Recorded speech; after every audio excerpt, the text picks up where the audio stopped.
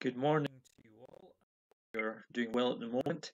This is the service for the 8th of August. Our theme of service this morning is the living bread, our call to worship from Matthew 4:4. Jesus answered, "It is written, man does not live on bread alone, but on every word that comes out of the mouth of God." Our first item of praise this morning comes from Complete Mission Praise 37, As the Deer Pants for the Water.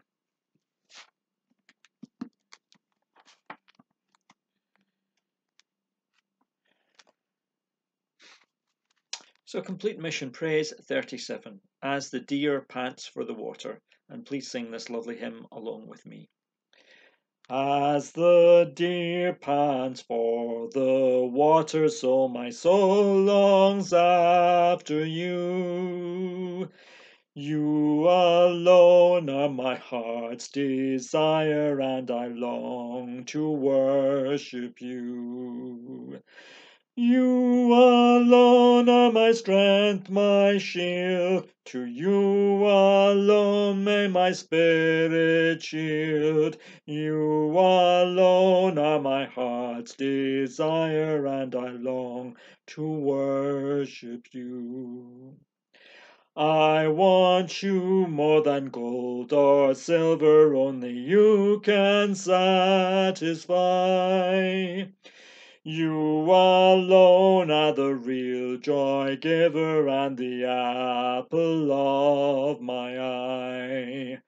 You alone are my strength and shield. To you alone may my spirit yield. You alone are my heart's desire, and I long to worship you. You're my friend and you're my brother, even though you are a king. I love you more than any other, so much more than anything. You alone are my strength, my shield. To you alone may my spirit yield. You alone are my heart's desire, and I long to worship you. Thank you for singing that lovely hymn along with me.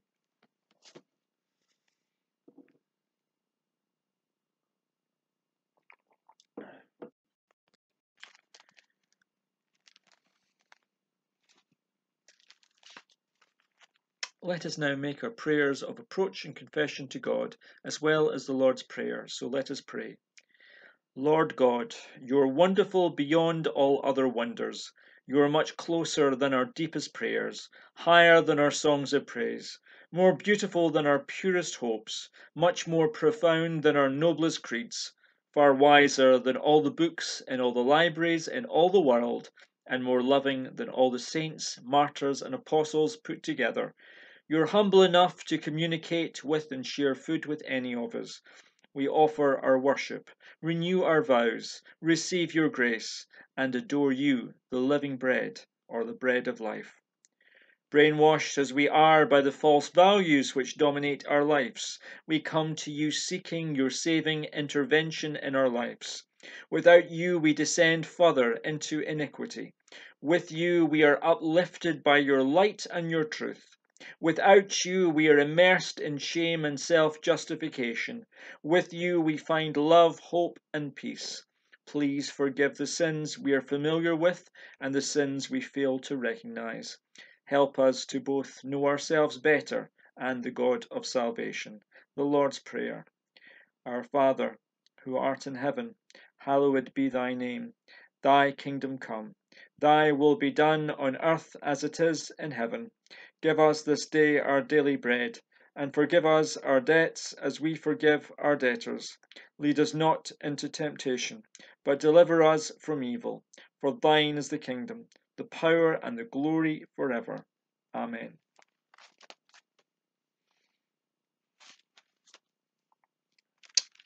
Heavenly Bread. For thousands of years, bread has been one of the most important parts of our diet. Bread comes in all shapes, sizes, and flavors. Bread is often baked into loaves, muffins, breadsticks, buns, bagels, and flat breads like tortillas. We love to spread things on our bread, things like butter, jam, honey, cream cheese, and peanut butter. Most of us probably eat bread in some form every day. What is your favourite kind of bread? What is your favourite way to eat bread? As far back as Bible times, bread was very important to life. You may remember the time when the Israelites were starving in the desert. Every morning, God sent bread from heaven for the people to eat. I'm sure you also remember the time when Jesus fed a crowd of 5,000 people with just 5 loaves of bread and 2 small fish. Do you remember when Jesus taught his disciples to pray? He taught them to say, "Give us this day our daily bread." Yes, bread is and always has been a very important part of life. Bread tastes very good, and when we are hungry, eating bread is a good way to satisfy our hunger. But guess what? Tomorrow we will be hungry again. What if there was a bread that we could eat and not be hungry again? Wouldn't that be great? Bread can provide vitamins and minerals to help us grow strong and healthy. But eating bread won't help us live forever. Wouldn't it be wonderful if there was a bread which, if we ate it, we would live forever? Well, there is. Let's call it heavenly bread. It is bread that comes from heaven. After Jesus fed the 5,000 with 5 loaves of bread and 2 small fish, many people followed him. The only problem was they followed Jesus not because of his teaching. They followed him because he fed them. Jesus said, "You come looking for me because you ate the loaves and had your fill." Then Jesus told them, "The bread of God is the bread that comes down from heaven and gives life to the world. I am the bread of life. Whoever comes to me will never go hungry. I am the living bread that came down from heaven. Whoever eats this bread will live forever." Jesus is the heavenly bread that satisfies our hunger. He is the heavenly bread that gives us eternal life. Eat the bread that came down from heaven. Eat and live. So let us pray. Our Father, we thank you for sending Jesus, the living bread, that we might have eternal life. In Jesus' name we pray. Amen.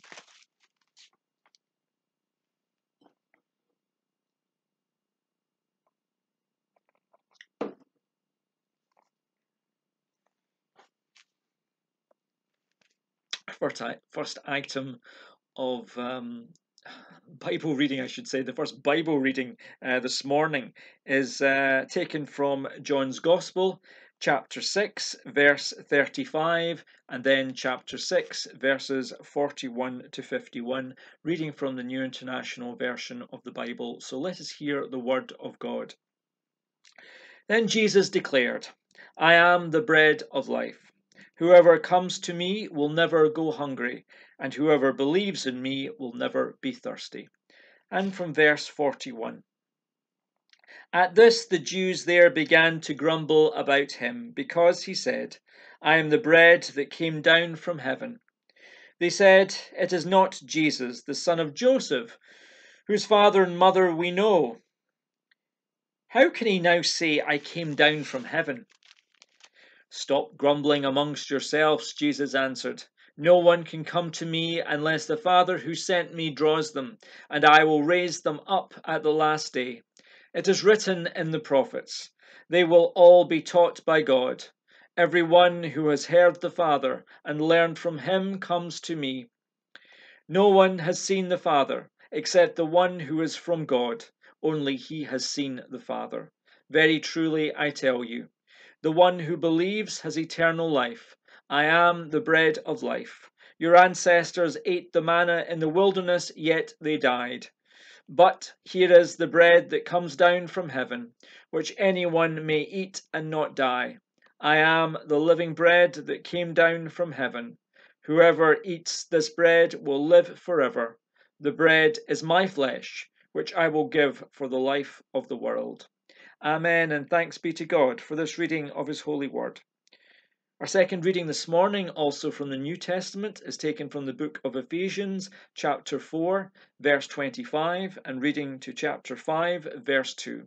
Again, reading from the New International Version of the Bible. So let us hear the word of God.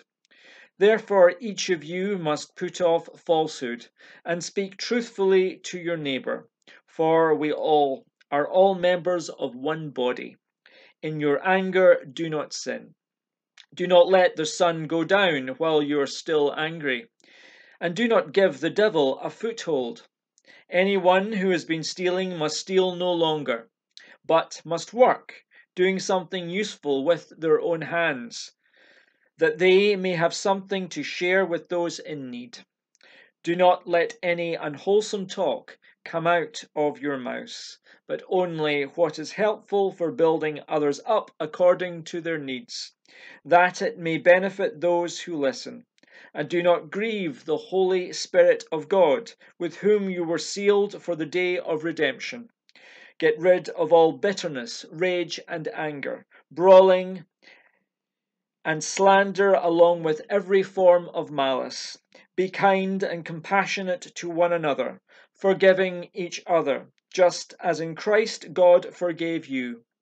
Follow God's example, therefore, as dearly loved children, and live a life of love, just as Christ loved us and gave himself up for us as a fragrant offering and sacrifice to God. Amen, and thanks be to God for these readings of his holy word, and to him be all glory and praise.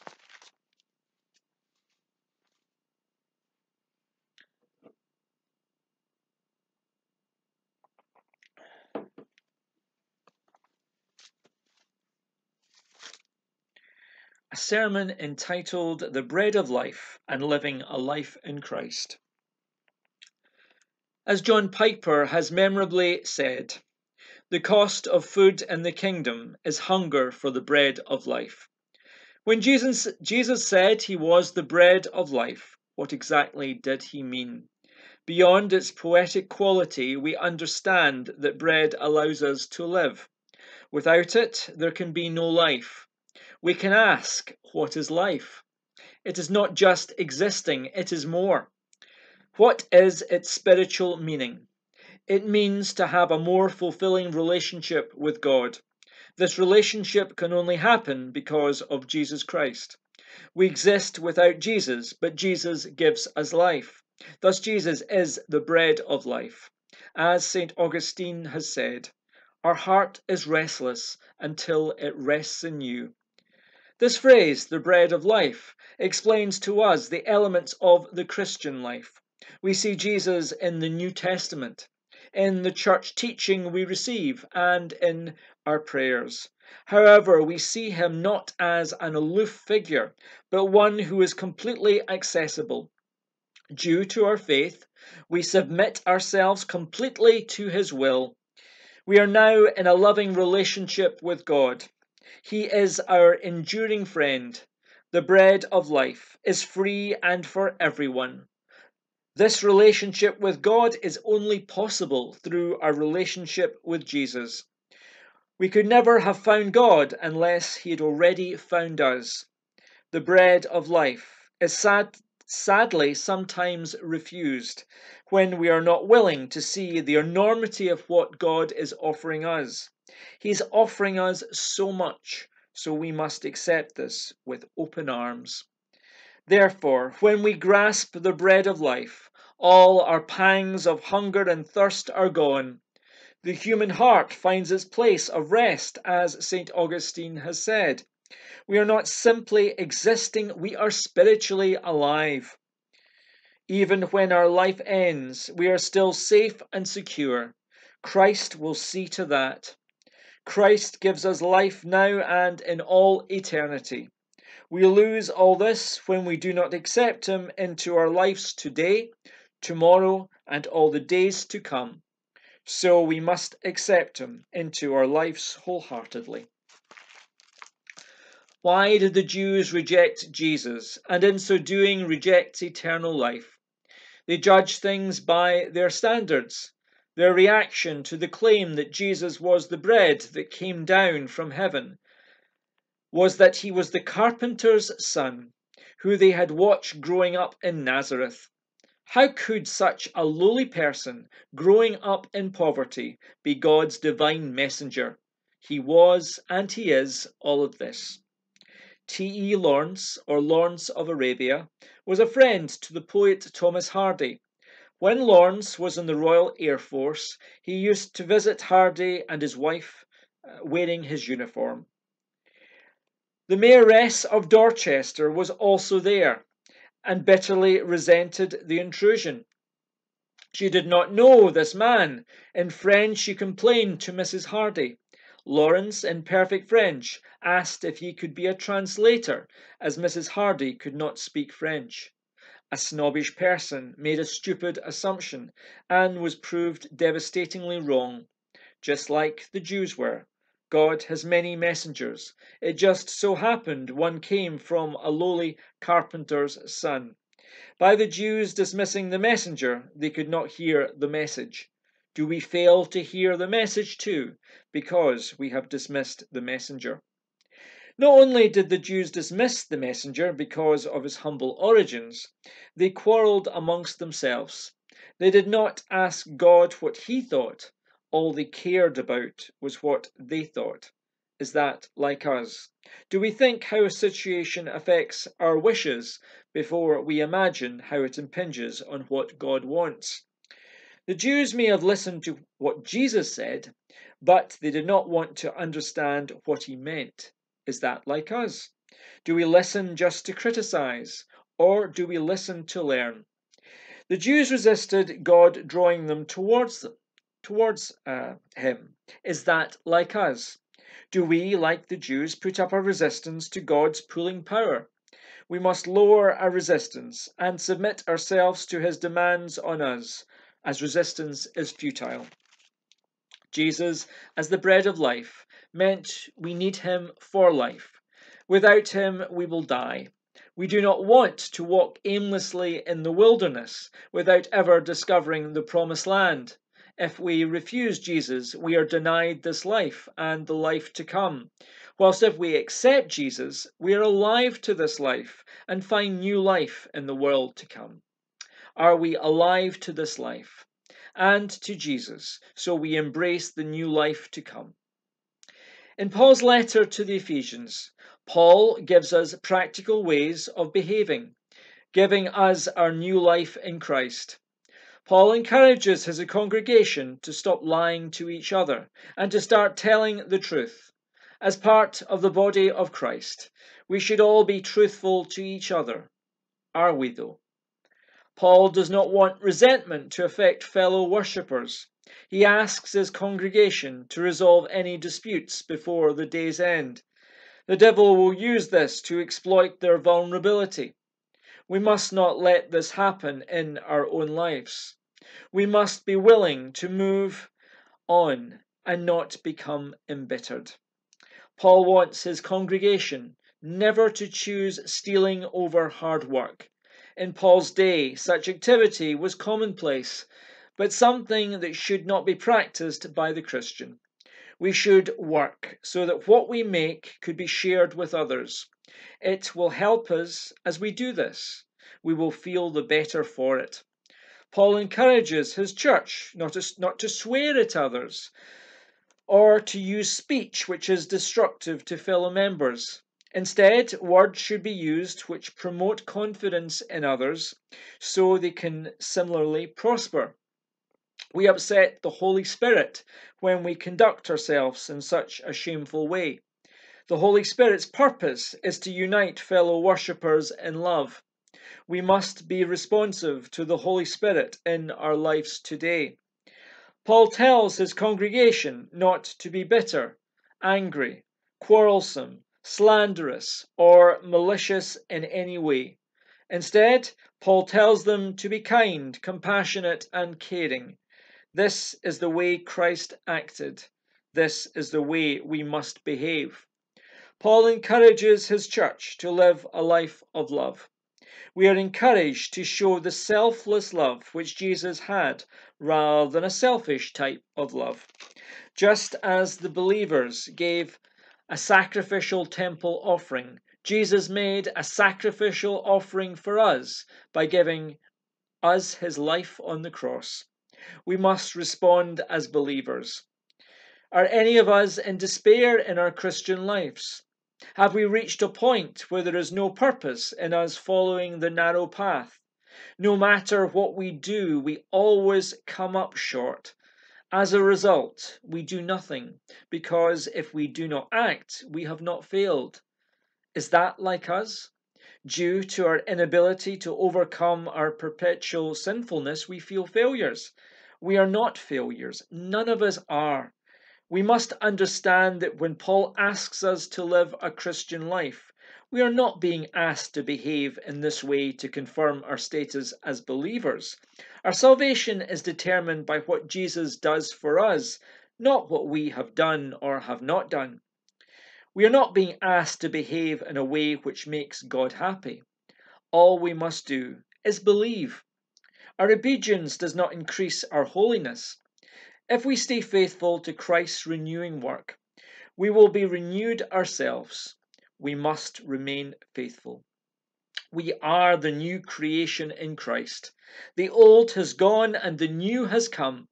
We should move away from deception, bitterness, and slander to be kind, compassionate, forgiving, and loving. Through our spiritual renewal, we become more like Christ. We will always be short of perfection, but that should never stop us seeking it. As Vince Lombardi has said, perfection is not attainable, but if we chase perfection, we can catch excellence. Jesus would have approved of that sentiment, and so should we. Glory be to the Father, and to the Son, and to the Holy Spirit, as it was in the beginning, is now, and ever shall be, world without end. Amen.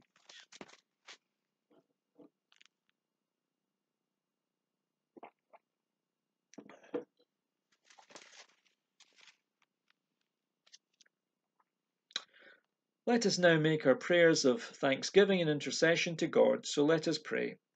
Most loving God, we take you for granted. By your Spirit, change us. We thank you for our lives, for family, friends, neighbours, and strangers who have pointed us in Christ's direction. We thank you for those who have enlarged our faith. We thank you for strengthening our spirit when we are tempted to falter. We thank you for helping us with our fears and disappointments when we thought you were distant. We thank you for any kind word to restore our hope and every confronting word which speaks a difficult truth. We thank you for our fallible church, communities which we have worshipped, shared fellowship with, and given service to a wider world. We thank you for those who have assisted and those who have challenged us. Help us, Lord, when our prayers seem insufficient to solve the world's problems. We pray for those who have given up. Please give them warmth, hope, and love. We pray for anyone who receives injustice and abuse. Please lift the downtrodden and heal the broken in mind, body, and spirit. We pray this violent world is transformed into one of peace. We pray for the hungry, the sick, the homeless, and the bereaved. We pray for your church. Let us encourage each other in fellowship and prayer. We pray for anyone with coronavirus, just as we pray for their carers and for their families. We pray for the government and for the scientific community and every difficult decision that they must take on a daily basis. We pray for the global rollout of the vaccine and the public's positive response. We pray for anyone awaiting any other surgical procedures does not have a lengthy wait. All these prayers we ask in Jesus' name. Amen.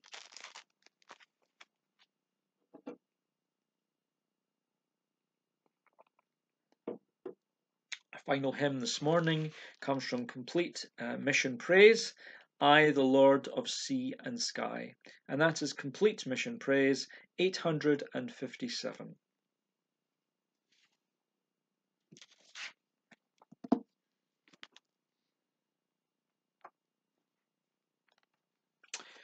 So complete mission praise 857, I the Lord of sea and sky. And please sing this lovely hymn along with me. I the Lord of sea and sky, I have heard my people cry, all who dwell in dark and sin, my hand will save. I who made the stars of night, I will make their darkness bright.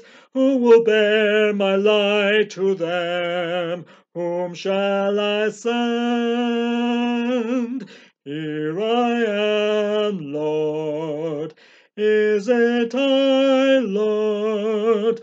I have heard you calling in the night. I will go, Lord, if you lead me. I will hold your people in my heart. I, the Lord of snow and rain, I have borne my people's pain. I have wept for love of them, they turn away. I will break their hearts of stone, give them hearts for love alone. I will speak my word to them. Whom shall I send? Here I am, Lord. Is it I, Lord? I have heard you calling in the night. I will go, Lord, if you lead me. I will hold your people in my heart. I, the Lord of wind and flame, I will tend the poor and lame. I will set a feast for them, my hand will save. Finest bread I will provide, till their hearts are satisfied. I will give my life to them. Whom shall I send? Here I am, Lord. Is it I, Lord? I have heard you calling in the night. I will go, Lord, if you lead me. I will hold your people in my heart. Thank you for singing that lovely hymn along with me. Let us now say the benediction together. May the grace of the Lord Jesus Christ, the love of God, and the fellowship of the Holy Spirit be with us all, now and forevermore. Amen. Well, thank you so much for joining me in this act of worship this morning. Thank you for singing the hymns along with me. I hope you have a really good week, and I will see you again at the same time next week. So, thank you and goodbye.